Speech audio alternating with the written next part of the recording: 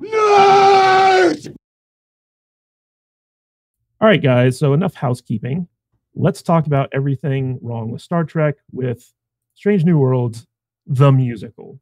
So it dropped this week that basically Star Trek Strange New Worlds went full Joss Whedon and decided to do a musical episode where the crew of the Enterprise basically does some timey-wimey science stuff and gets basically cursed by a subspace signal that makes them break out into song and dance musical style.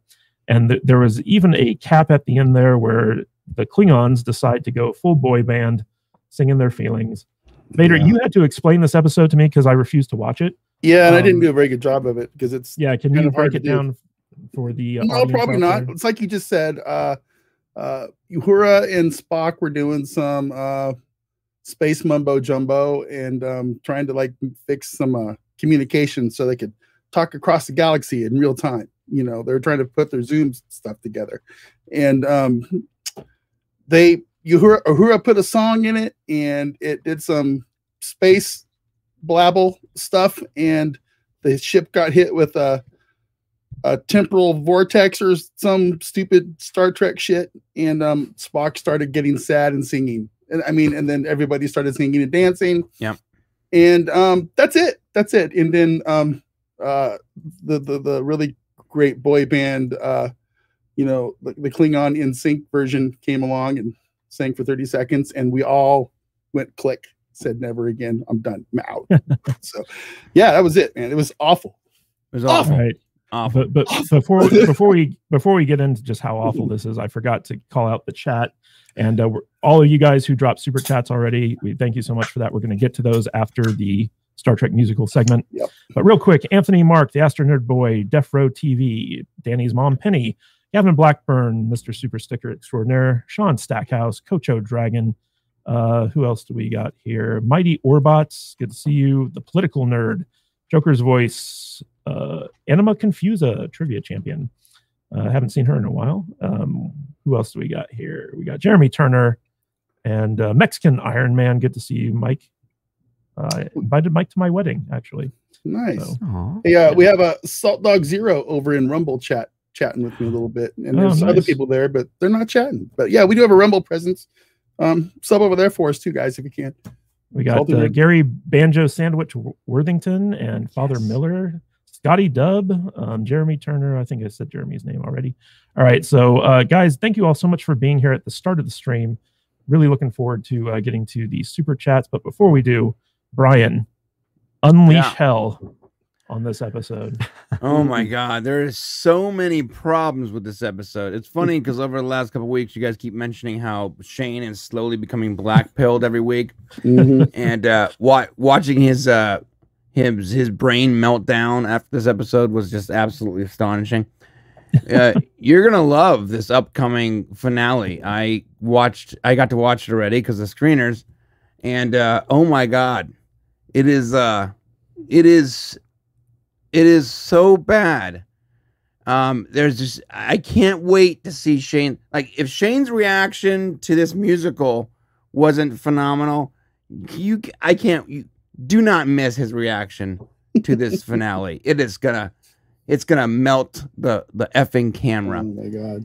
I'm watching this thing, and I got about 70% through, and I just can't finish it because I hate the singing is atrocious. The music is bad. It makes no scientific sense whatsoever. In a fold of subspace. I don't even know what the F that means. Yeah. What is that, a wormhole? What are you talking about? Yeah. Why does it affect everything? It's unzipped. It unzipped. It's unzipped. It's like they unzipped the panties of the universe, and the Federation is being affected by this musical virus. It doesn't make any scientific sense. They unzip panties? What kind of panties are zippers? Yeah. Whatever. They took off. They took the outer layer of the universe off somehow. Nothing makes sense because what happens is they have an idea for a musical and they go, they're not writing the episode as a Star Trek episode. They're saying, I want to do this. And then they're reverse engineering that to make it Star Trek themed. So this is a Star Trek themed musical. This is a Star Trek theme. Every episode's a Star Trek themed, whatever we want to do. And if we put enough Star Trek mumbo jumbo and things that sound technical, then the audience will buy it. But none of it makes any sense. At one point, they go, "Well, we realize we can't fire anything at these subspace particles because we damaged a little bit of it and it was catastrophic. So if we actually fire on the subspace fold, that's going to blow up the universe." Yeah, be like a Kelpian in the middle of a Right. dilithium asteroid. Immediately the Klingons call and they're like, "We figured out the problem. We're going to fire on the subspace fold." And they're like, "No, don't do that." Well, now you have like this big universe problem though, because like this subspace fold is like a naturally occurring event. They didn't permanently solve the problem, which means that it can pop up at any moment. What if they're not there when some race of gun happy aliens decide to fire on it and just blow up the entire universe again? What if the Pakleds had found it? Oh right. My God. Okay, or the Kazon, or the Nausicaans, maybe. Yeah, all the mentally challenged races that just fire on everything immediately. Like, what happens if the whole universe can go up in smoke at any moment, depending on who finds the naturally occurring subspace fold and then gets infected by a musical virus? This crack in space not smart. Me shoot. Me don't like this crack in space. Me hate singing. All right, there's more problems there. I'm not even sure how some of these races even get the ability to travel in space in the first place. But there's just there's so many questions and answers, and that's what Star Trek is nowadays. They don't actually care about answering the question canonically going forward. All they care about is that one episode, and they don't have to worry about what happened before or what's going to happen after. So we want to make a musical. Let's just wrap a musical. And there's a bunch of ways to do this, but if you want to make a musical, you could have actually made a. Now I don't appreciate a musical. I'm sure people like them. I don't care for them. But if you really wanted to make a Star Trek musical, there's a million ways you could have done this and not had this really stupid idea to wrap it around. But that's not Star Trek nowadays. They don't really care about the vehicle. All they care about is the message. Yeah, what's funny, Brian, is, like, we've known you and Shane for a long time, and Shane has always been very kind of like apologetic. I shouldn't say apologetic, accepting of new Trek. Like he was very, very kind of optimistic about it and positive. And he's like, I just want to stay positive about it. I had a talk with him yesterday when I was at the convention, and he was like, Star Trek's dead. It's just, it's dead. Oh, speaking of, that's sad. Yeah. So he's been watching it for like 40 years too. Yeah. This has been like his primary, like his favorite thing. So he's seen every single iteration of the show. Every iteration of Star Trek ever, that's multiple like my times. Husband. He adores it. I love Star Trek, but I love other things more than Star Trek. Shane and I are the same. And to me, I've said this before, it's a very sad thing to me that I have basically zero interest in all of my IPs that have the word star in front of them right now. And it sucks. I'm really upset about it. But, and in order to turn Shane, it's got to be a slow thing, because Shane doesn't he's not reactionary, He'll give something the benefit of the doubt for a long time. So it's a slow, dripping death. So Nina, other than dead naming X, which was formerly known as Twitter, tell us why you decided that Star Trek is just not worth your time anymore. Well, for those of you who don't know, I'm a massive Star Trek fan. I've watched Star Trek since I was young. I was introduced to it by my husband, but who was my boyfriend at the time, because he was a Star Trek nerd. And I actually hated Star Trek at the time because I was a girl, and I was like, oh my God, you're such a nerd. But then I got introduced to it and I really loved it. And my favorite series is DS9. And I've always loved, TNG is a close second, but DS9 is my favorite one. And I've just had a great relationship with Star Trek for a long time. It's taught me a lot of things. And after JJ Trek came out, the first movie, my husband and I really kind of made fun of it because we were like, oh my God, it's like Star Wars. They've made it into Star Wars basically so that they can attract this new audience. And we just kind of weren't feeling it, even though the first one wasn't actually all that bad. We actually liked the casting. We thought the casting was great and it was good. but it was just like very different, and it just felt very different. But then his sister, who's like a huge, like totally different, like normie. She's like a normie and she hated Star Trek all her life. She was like, oh, I really liked it. Like the Star Trek is so great and blah, blah, blah. And then we were like, oh no. So we realized like what kind of people was trying to get, attract. And we're like, this is not heading towards the right place. And it didn't. So it started just kind of going downhill from there. And I never really liked JJ Trek, the universe that he created. I didn't like the dark and gritty. I liked Star Trek being bright. And even though like they had done DS9 and it was dark and gritty, but DS9 still had a lot of ideas that were based on the values of Star Trek, which is how humans have figured it out, but they're trying to interact with other alien species who may not have necessarily figured it out. So it was done well with competent writers, whereas it started just kind of going downhill. And at some point I stopped because, well, I watched Discovery. So I'm sorry. I know. So what happened was like, I remember after a while, because I kind of like, I checked out after the third movie. I was like, oh, this sucks. And then I didn't see anything Star Trek for a long time until I kept hearing about Discovery. Discovery is coming on. Discovery is coming on. I was like, you know what? I'm going to give this a shot because I love Star Trek. Let's see what it's like. And I kind of like hung in there for a few episodes and I was like, okay, this is okay. I don't know where this is going, but okay. And then there was Klingon grape and there was like all these like different things that Klingons didn't look like Klingons. It was just a mess. And then after the first season, I stuck it out to the first season and I was like, I'm done. Like, I was like, oh my God, like Star Trek's dead.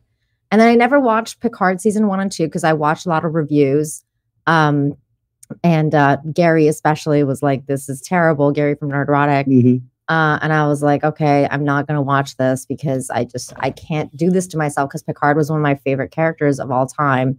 So I was like, I don't want to watch him die like the way Luke Skywalker died for me. I don't want to see that. So I didn't watch it. But then season 3 came out and everybody kind of changed their tune.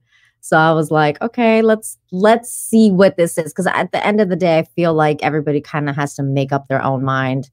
And I didn't hate season 3, even though I still didn't like it. Like I thought it was dark and JJ universe. And I was like, it's all right. But it wasn't complete and utter shit. So excuse my language. I don't know if you can swear here, but you're good. But it wasn't utter crap. So I was like, okay, this is fine. And it gave a fitting ending to the cast and that deserved it. And I like the fact that we finally got the whole crew together. But that is the long way of saying that my apathy towards Star Trek has just completely like overshadowed any love that I had for, meaning like the love still remains. I mean, I still rewatch DS9 all the time. I watch Voyager. I rewatch all the good ones. My love is just there and I don't watch any of the new ones. So after Picard, when I knew that this new one was running, but I had no interest and I just kind of see like the clips getting posted here and there. And I'm like, oh my God, like, what are they doing? And to Brian's point, I think the people that wrote the episode that did for this musical, they're probably a bunch of like, I don't know, people who grew up with Glee and they were like, let's put Glee in this series and like, let's make it all Star Trek Glee and like, blah, blah, blah. And so they did it. And I think you're right, Brian, like you could do a musical in so many different ways that wouldn't be like that. Like you can honor, because musicals can be really fun. It could be. It just you can actually wrap it in a real Star Trek episode. You don't reverse engineer the musical and go, exactly. I want to do a musical. Let's start from there and go backwards. Like make it a Star Trek episode where there's actually like some science behind it, some kind of stakes, and exactly. Then then go forward. Yeah, and then but also like the choice of music too, because you see like Klingons going into like auto tune. I don't know what the fuck that was like. That was lost opportunity. Like, they're all into like Klingons are into opera. Why not do some opera? Or exactly like some heavy metal or music something. They chose is just weird in general. It's like why would you choose this really very, very specific and time sort of music? Like this is a very 2022 type of music. It's like a Rodgers and Hammerstein Broadway musical kind of thing. I think OMB said that. And, you know, it's not like Star Trek fans aren't open to weirdness, right? We've had, you know, we had a Robin Hood episode. I am not a merry man. You know, you know, we've had lots of holodeck adventures. Holodeck, yes, Three Musketeers. You know, it's like, I mean, it's stuff. You know, some of those weird episodes are some of our favorites. You know, like the Lieutenant Barclay one where he's like infatuated with Troy and she's like on her swing and stuff. It's just, I love that episode. It's like, let's have some weirdness, but man, this is like full on weird off Broadway musical stuff, and that's just not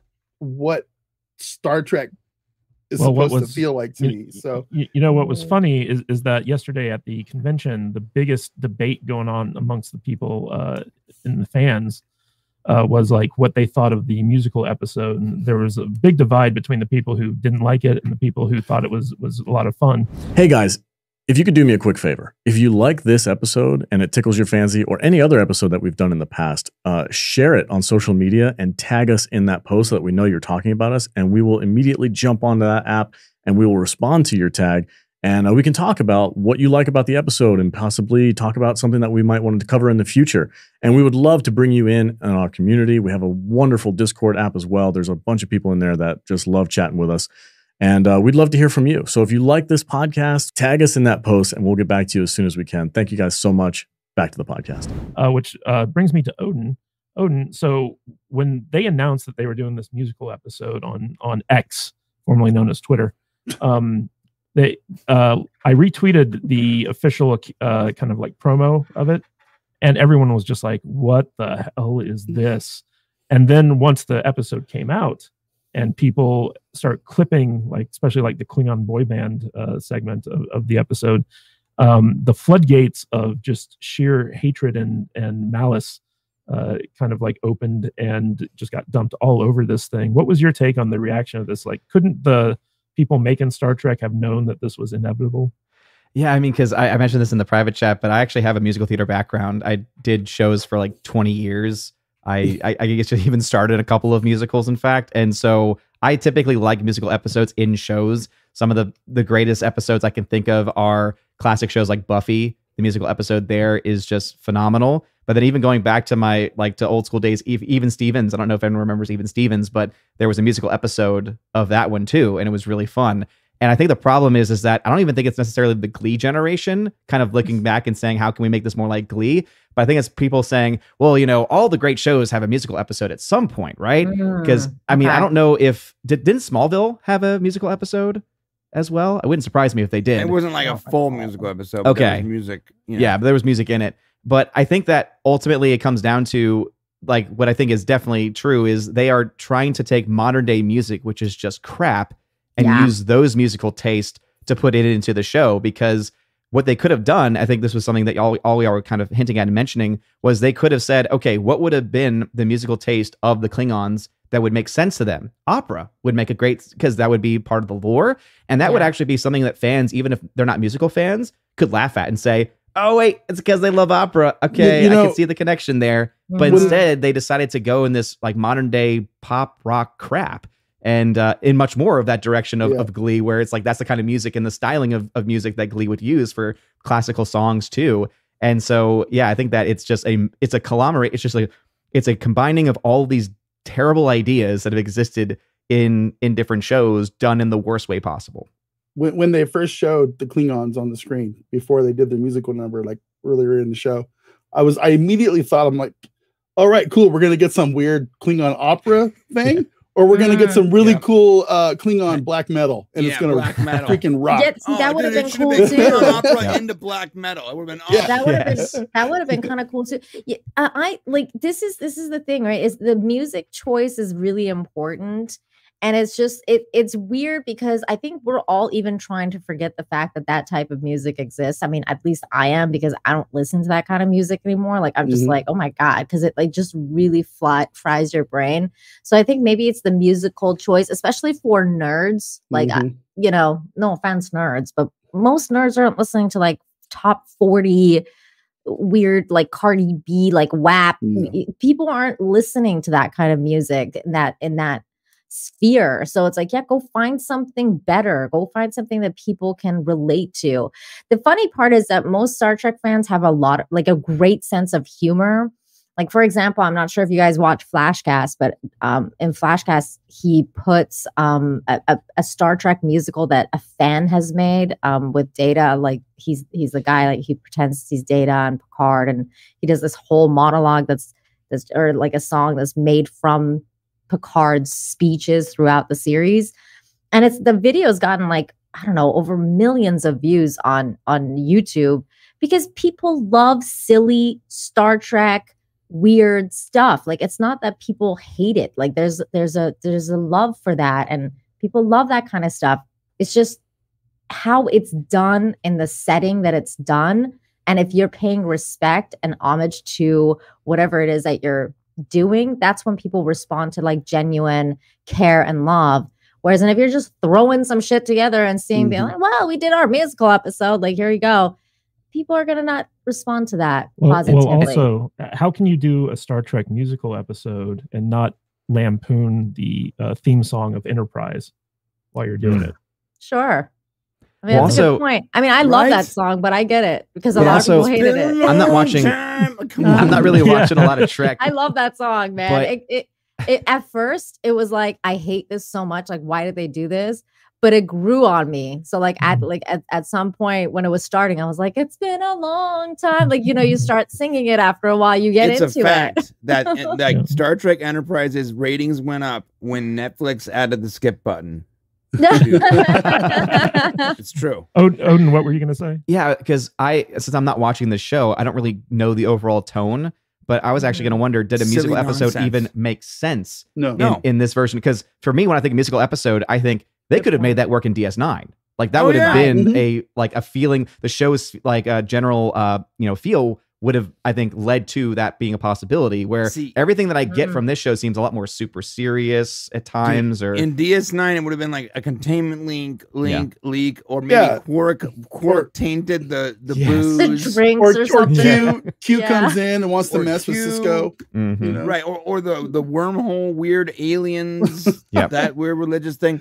There could have been some way to do it. No, they're like, nah, subspace fold. Good luck. I hate the fact that they're not considering what that means for this is taking place before TOS.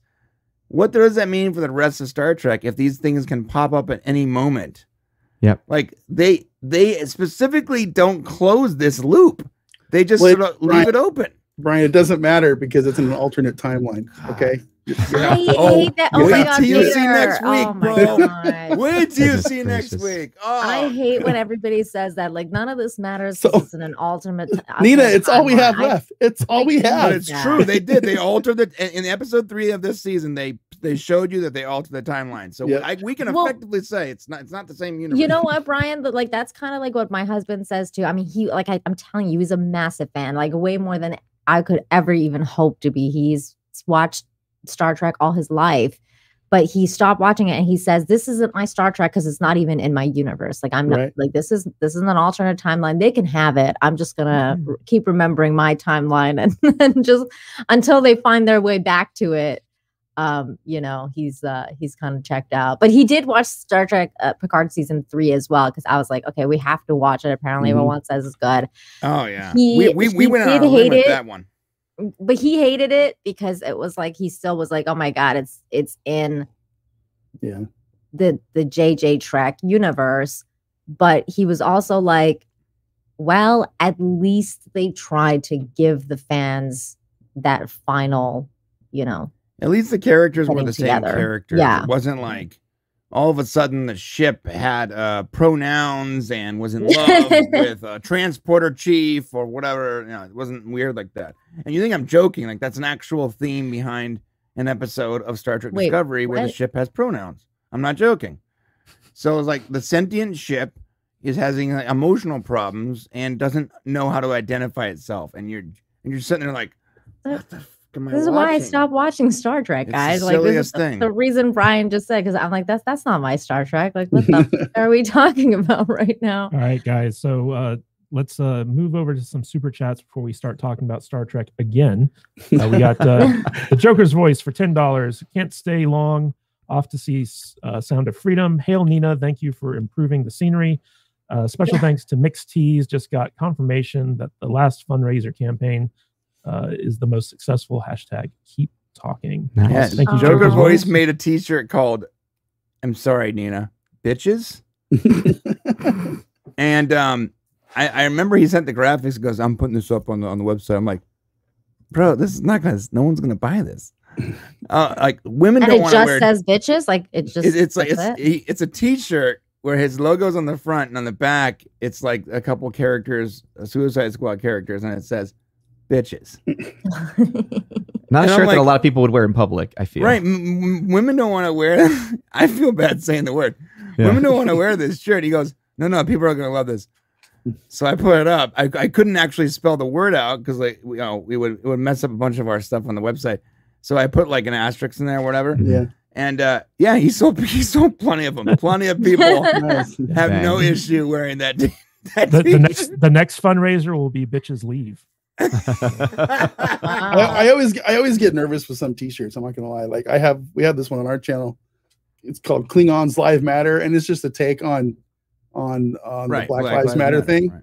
Uh-huh. And I was actually wearing it out in public a couple of weeks ago, and we went to a restaurant that had a ton of black people in it. And my wife got super nervous, and I'm going, "What is your problem?" And I looked down, I'm like, "Oh, okay, I see what's going on." Yeah, but we didn't have any problems. I feel like that's Didn't have kind any of problems. that's enough to where, since it's like the Klingons especially, I don't Right. think that they would really even understand. Like most Yeah, people but- in public, it's like unless you're a Star Trek fan, Right, you're not going to get it. Right. Yeah. So Right. yeah, I get it. We also have a lot of t-shirts that deal with boobs, and nobody Yeah. wants to wear Yeah. those in public too. Yeah. So, I do like this one though. I don't wear this one in public as much. It's a duck Fisney. So it says duck, Oh my Fisney, God. duck. And so, but certain letters are highlighted and not. So it looks I- like I see the letters that are highlighted, Odin, very Yeah. well. Like that Crowder shirt. Socialism is for figs. yeah, That always gets exactly. Speaking of highlighting, Mexican Iron Man for $9.99. Hail, Mr. Kadish in the panel. You got it right. I am ready to fight with Nina. What are you So, fighting You we'll- over? want to we'll have fight, a- Mike? You want to fight? I'll choke you. What are you fighting Ezra. over? Just want to fight with everyone. Wow. Just wanna No, it's fight. because this is an inside joke between Mexican Iron Man and I because a lot of Snyder bros got mad at me because I reacted to one of the Justice League when it was coming out, and I was like, I hated Ezra Miller, so I kept being like, every time I saw him, I'd be like, you want to fight? And like, so all the Snyder bros got mad, and then Mexican Iron Man came to my rescue because he was a Snyder bro at the time. So Oh, nice. it was All fun. right. So, Odin, I'm going to need your help translating this next super chat Okay. from our top contributor, Scotty Dub, for $99.99. Good Lord, man. Good. So, Odin, what's he saying in Spanish? So he's saying $100 today, only in the honor of Senora Nina Infinity, the great dame of all of us, the nerds. That's so sweet. Thank He you. says, And he says, and now in English. Yeah. Happy Saturday to all. And I'm always excited for another Salty Saturday gathering. I owe you all a nice dinner out when I make it back out west to Vegas. Hey, look us up when you get into town, man. We will more than happy show you around, hang out, have a good time. So everyone, guess what? There is a new feature in StreamYards that actually picks up on memberships now. So Jeremy Turner Yay. just became a And YouTube member messages too. I'm so Ooh. happy. I know, right? It took them And there's long been a lot of enough. issues with that in the past. Yeah, and speaking of which, we got a member chat from the Astro Nerd Boy. Just when I think Star Trek couldn't get worse, it does. Yes, never underestimate the ability for Star Trek to get even worse than it used to be. And Mm-hmm. finally, from Gavin Blackburn, who's actually giving us a super chat instead of a super sticker for a change. What's going on there? £5. The musical episode will get high viewership out of curiosity, and the creators will draw the conclusion of more musicals. Oh God. Yes, that definitely sounds like Hollywood mentality, doesn't it? Yeah, Let's see here. they have a hard time reading the room, don't they? They really do. Hey guys, if you like this podcast, don't forget to like and subscribe to the channel and comment below on your favorite video as well. That goes a long way with helping us boost our channel and get out there in front of more people. And it lets YouTube know that we're doing something right. And if you want to catch us live, we go live 2 times a week, once on Saturdays at 10 a.m. Pacific time and on Tuesdays at 1:30 p.m. Pacific time. So join us there in the chat. We will see you on the live stream. Stay salty.